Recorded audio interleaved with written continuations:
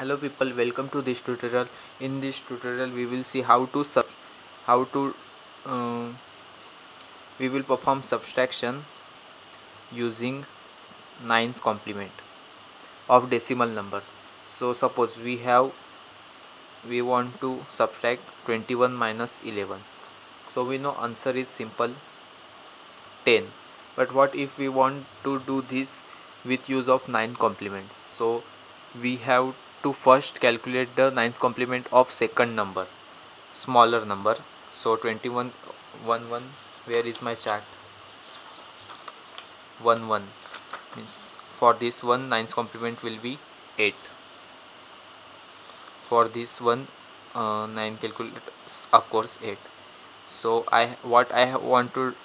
have to perform here is I have to add these two values, 21 plus this value plus 88. So what will be the addition? 8 plus 1 9, 8 plus 2 10. Okay, so here is my value. Then I have to